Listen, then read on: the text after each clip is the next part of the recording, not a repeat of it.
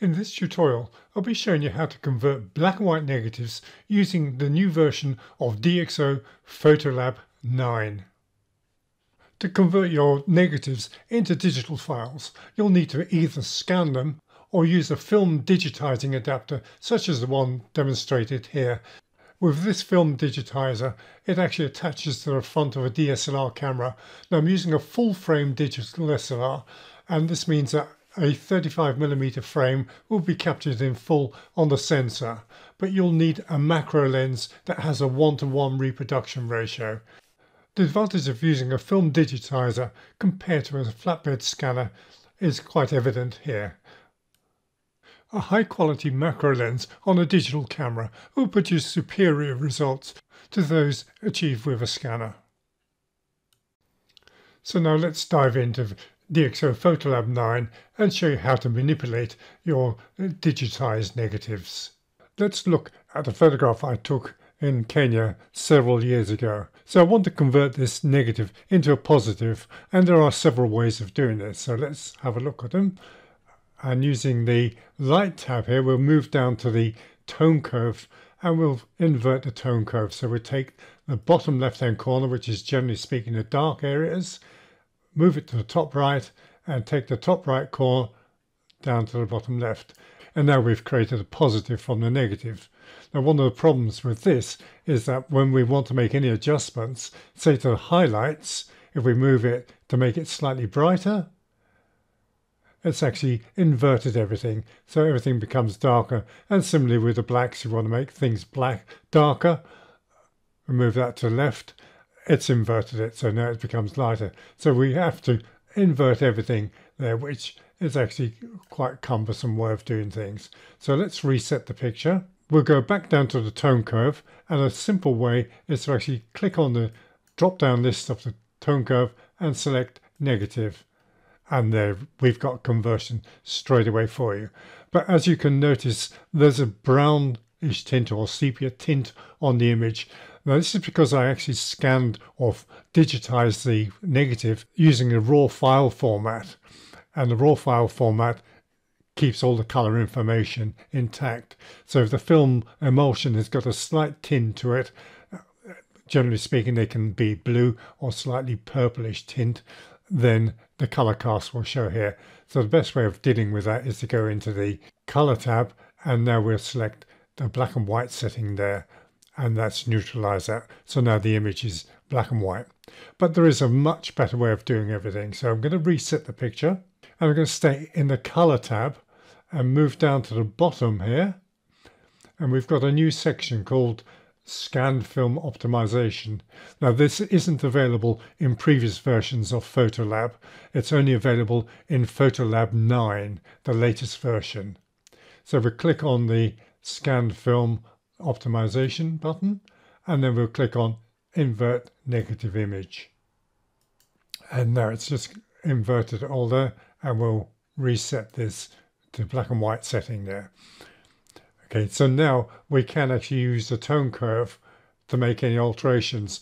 The tone curve here hasn't got a histogram available for some reason, so I'm going to go into the light tab and use this curve, the tone curve here, which has got a histogram. So we move the slider over, the histogram automatically appears. I can set the dark point there, and I can set the light point there. So now we've got a quite well balanced photograph. At this stage here we can save these settings as a preset. So we go to the preset editor, click on this button here for new preset using the settings that you've just set there, and we'll call this one scan. So now this is set as a new preset, and there it is. So if we reset the image there and we double click on the scan, and it's all your settings are applied here.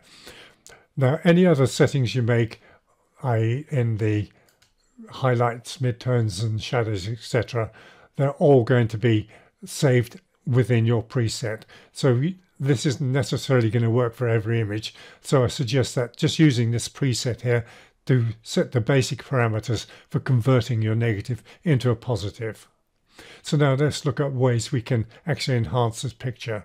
because it was digitized using the lens attachment, there was a hot spot on this particular unit which made the center part lighter, but because we've inverted it, the edges which were dark on the original film digitizing have now become lighter, so we need to neutralize those.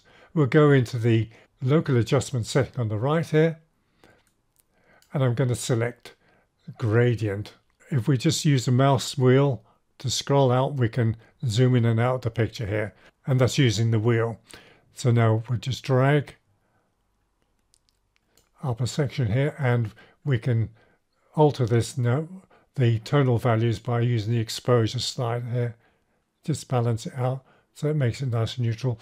And I can use the same mask here to create yet another gradient on the left hand side here, as it automatically applied the same settings as the previous one. If I want to make it slightly dark, I can move the whole unit there and just alter the tonality to suit the image. And again, we'll make another one on the right hand side here. And again, we'll just move that in and out. Another way of doing this is to actually create new masks for each of the edges there, so we can make individual adjustments. At the moment, any adjustments I make will apply to all of them. So if I move the slide over, all the edges will be altered simultaneously. Now the sky is looking a little bit bright on there, so I want to darken that down. So I'm going to actually now create a new mask. So we'll click on the new mask button, and we're going to select the control line, and we're going to drag a control line all the way down over there. So I'm just going to work on the sky now. As you can see, the sky has actually gone over the tree there. So anything I want, any adjustments I make now are going to affect the tree as well. I don't want the tree affected. So let's even pull it down further. So a way of altering this is to go to the color overlay, and we'll select black and white. And now we can see the areas. Anything that's black will be concealed, white will reveal. So let's move the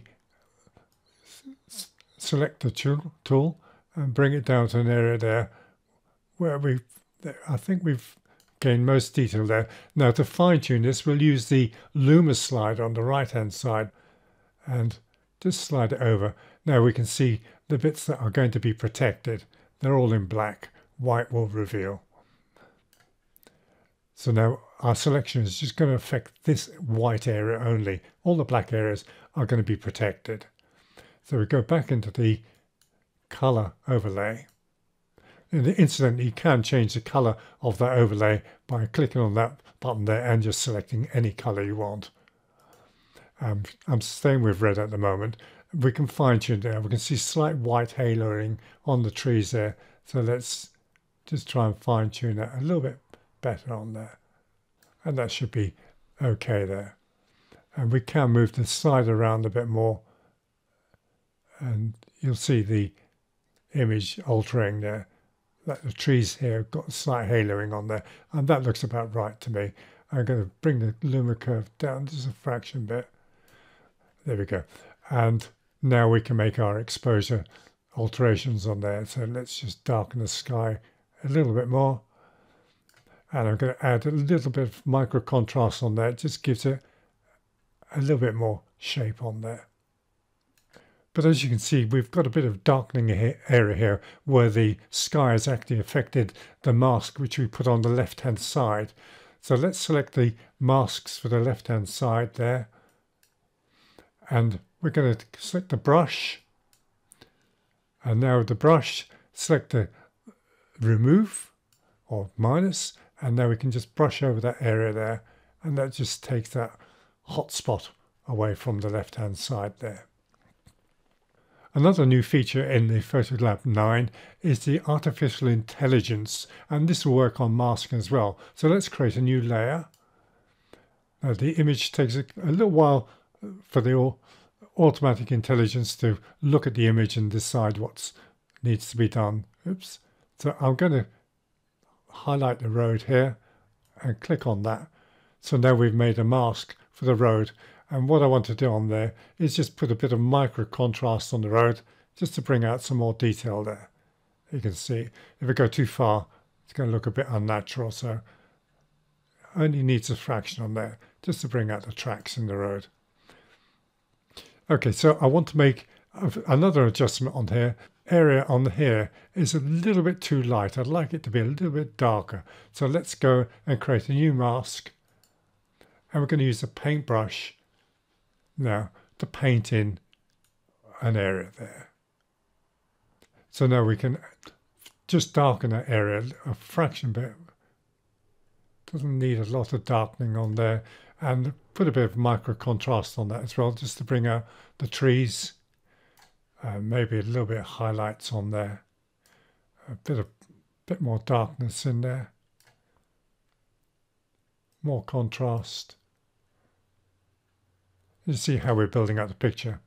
Now overall the picture is looking a little bit light still, so I'm going to go into the first tab here, the light one, and now we can make global adjustments to the entire image. So I'm going to take the midtones down a fraction, add a bit more darkness, black to the image, and there we've got quite a nice mood image. And now we can just crop off the unwanted edges. Use the crop tool there, zoom out a fraction bit. If we go down to the aspect ratio, I'm going to select unconstrained, and this means I can actually just move individual edges to the way I want them and take off any excess unwanted areas. And then we click on the close button. I'm not sure why they call it close. It should be really apply. So click on the close button and there's your final image.